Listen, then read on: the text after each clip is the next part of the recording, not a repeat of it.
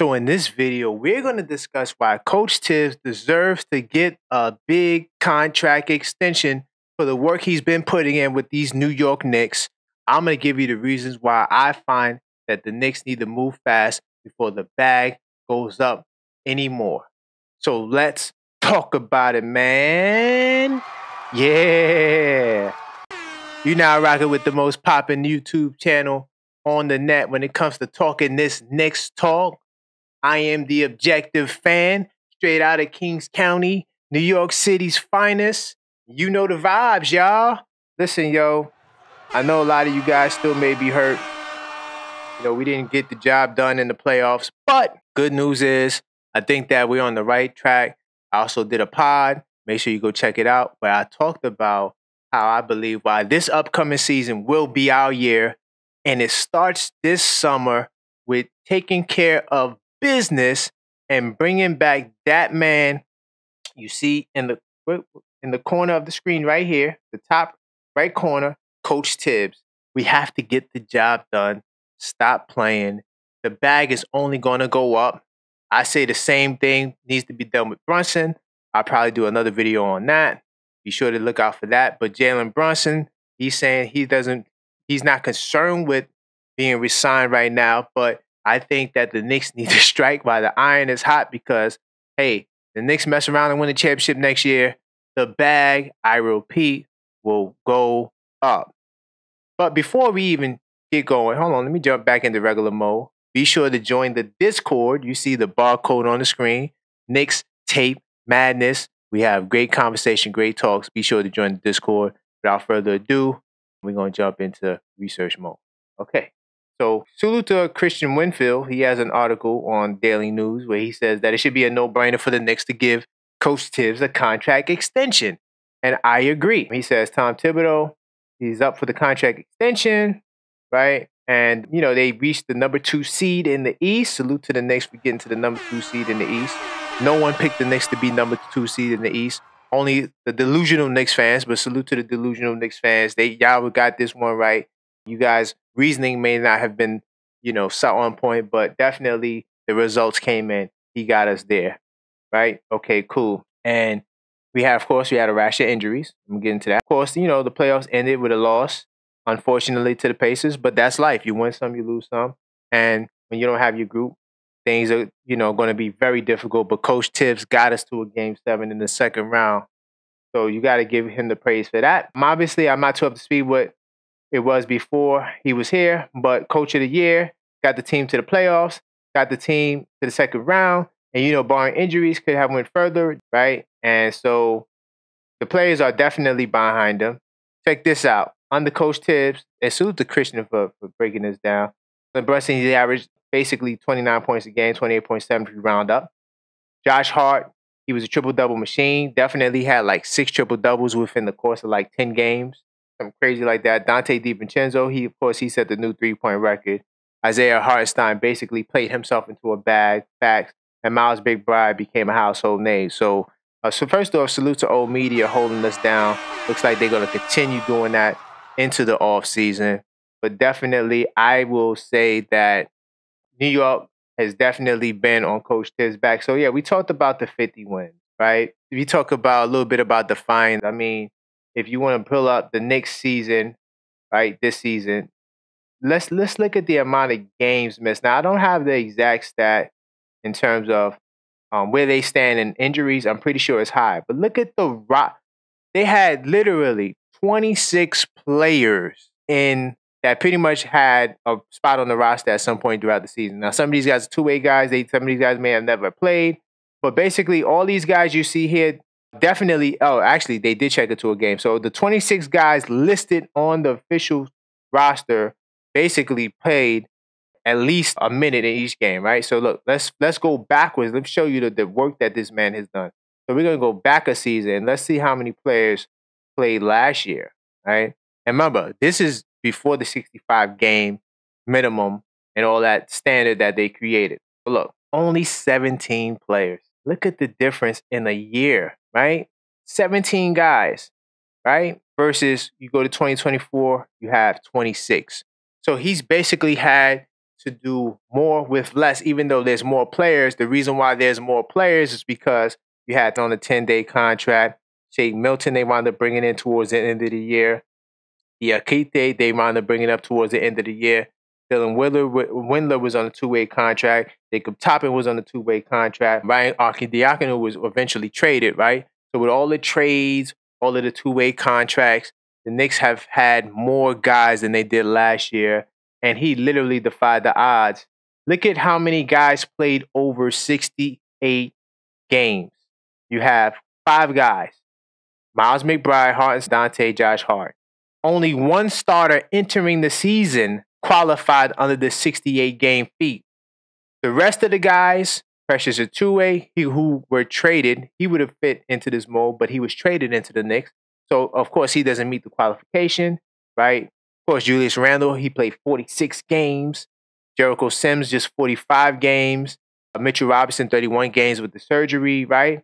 Let's go back. This is why I love the reference, right? This is why we get into research mode. Look at this. Look at last year. How many guys played over 68 games or 65 games? Let's do 64 games. He had literally 8 players over 64 games. Go back to 2024. You only got 5 players over that amount. So you have more guys with consistency. And then you had a lot of guys, a couple of guys in the 50s. 59 for Mitch Robinson. Now, you know Mitchell Robinson is a walking injury. He's not going to give you that much time. So Coach Thibs definitely defied the odds this year, right? Knicks made a lot of trades as well, right? And, 2 big trades. So we're talking about key rotation guys. So you have R.J. Barrett, Emmanuel Quickley, Quentin Grimes, right? Consistent rotational guys. 2 of those guys, consistent starters, traded for guys coming in, OG Anunoby, right? Vincenzo, of course, was upgraded into the starting lineup. But he had a lot of moving parts. And also, salute to Dante DiVincenzo and Josh Hart playing 81 games. But big salute to Dante for going up to 81 games. So Coach Thibs had a lot to work with in terms of things not being consistent. And to bring it back to consistency, Coach Thibs brings that to the Knicks. One of the big things when he first came here, I'm going to pull up the list because we in research mode. Bam. I'm a beast on these research mode streets, right? When you let's look at the level of stability. So when you talk about the 2020s, right? Coach Thibs came in the 2020, 2021 season, right? Up until the 2024 season, he has a plus 500 record. Is it the greatest record in history? No, but it's still plus 500 because we had that one year where we didn't make the playoffs. But 3 out of 4 seasons, we made the playoffs. Salute to Coach Thibs. Now, the reason why this is major and big is because prior to that, when you look at 220 and backwards, right, look at the coaches. We have Mike Miller, who was actually a fill-in coach because Dave Fizdale got fired. So Dave Fizdale was 21 and 83. That's terrible, right? Jeff Hornacek, 60 and 104. That's bad, right? Kurt Rambis didn't even make it that long. He was 9 and 19, but he was replacing Derek Fisher. And Derek Fisher was 40 and 96. First off, I think New York, we learned our lesson. Never bring in any Laker guys to do a New York job, right? Even though Phil Jackson was a New York guy originally. Some of you guys might not remember that. That was before my time too, but I do, I am somewhat of a researcher. Phil Jackson was a New York guy. Don't get it twisted, but he went to LA. Once he went to LA, don't bring these LA guys to New York. Big mistake. Derek Fisher, 40-96. Now, Mike Woodson was the only coach that had stability. He had a plus 500 record, 109 to 79, and he was 7 and 10 in the playoffs.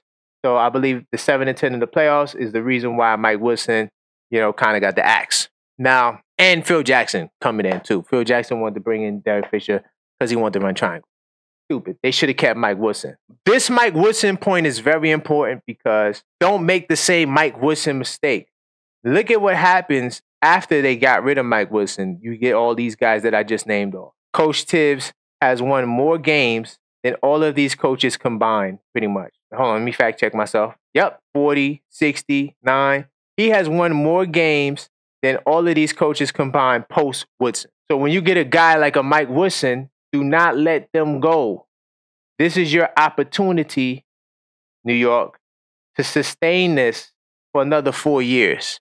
And then from that point forward, you assess where you are.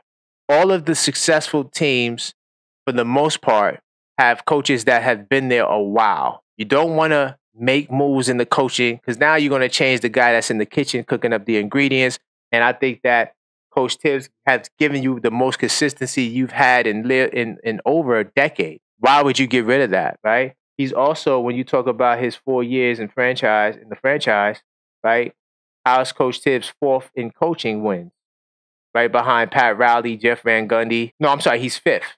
Joe Lapchek, this is way before my time. I'm not that old. Sorry. Red Holzman's before my time, but he's the most winningest coach in Knicks history, so I'm very familiar with him. He also managed to win the 2 championships, right? Pat Riley got a coach of the year. Of course, Red Holzman got a coach of the year as well to go with the two championships.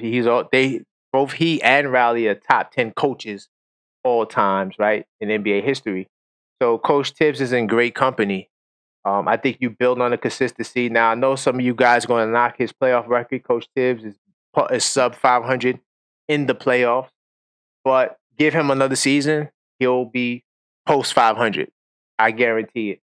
And so Coach Thibs' his trajectory is going in the right way. I think that it only makes sense to bring him back. He has the most success, even more than Mike Woodson, because Mike Woodson only was with the Knicks for about 3 seasons.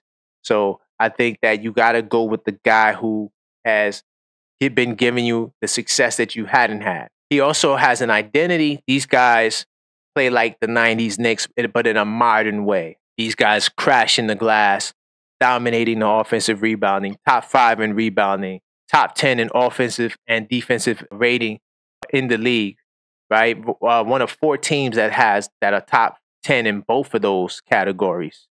The Knicks have definitely did their work, and they're on the right path. Listen, when you look at the Celtics, people look at the Celtics and say, hey, the Celtics have success, but you fail to realize that Jason Tatum and Jaylen Brown has been getting their butt kicked every year, and I do think they're going to get their butt kicked in the 2024 playoffs too, but I digress. I'm not sure when this video is going to come out, nor am I sure where Boston will be when you're watching it, but I guarantee you that if they do win the championship, it's going to be some sort of calamity. I'm just going to say that. But Boston Celtics have been crashing and burning for many years. And hey, maybe this is their year. Point is, they didn't start to this year, right? So if you bring in a new coach, New York City, you're going to have to start. Coach Thibs wants to be here, right? It says also the Knicks want to lock him in. I have a article or quote from Shams. He says the Knicks very much want to lock in Tom Thibodeau for the long term. And it wouldn't be surprised if it's anywhere near 8 figures, right? And then Tom Thibodeau, he says the Knicks have been great to me. This is where I want to be. So it only makes sense, y'all. I'm doing this video for the people who don't want Coach Thibs. People say he don't make adjustments. I'm gonna jump outside of research mode, and I'm gonna wrap up. So people say Coach Thibs doesn't make adjustments. That's not true. One of the adjustments he made was late in the season, especially when OG Anunoby went down, was he went with Miles McBride in the starting lineup with the Nova boys. Why? To create more spacing, to make them faster. And you don't really sacrifice rebounding because Josh Hart, all he did was just pick up his rebounding efforts. And you didn't have a bona fide power forward. That was an adjustment. He also made that adjustment in Game 5 of the Pacers series, and that led to a win. So don't look at the shortcoming as a failure or as something to detour us from making the right choice and bringing Coach Thibs back. That's all for this video. I think I drove the point home enough. Don't want to make this video too long, man. But definitely take the time to join the Discord, right? You can scan the QR code on the screen. Go to theobjectiveknicksfan.com. Click join Discord. Get up in the server. Me and my man Sam, we got it rocking. We want you to get up in there so you can definitely check us out, what we're talking about. Join the discussion. The discussion never stops. We talk the Knicks 365, 7 days a week. Give you 50 minutes, I give you the Knicks. That's the podcast on Mondays. Be sure to check out the channel. Every Monday at 2 p.m. Eastern Standard Time, I will drop a podcast. So with that being said, until next time, let's go Knicks.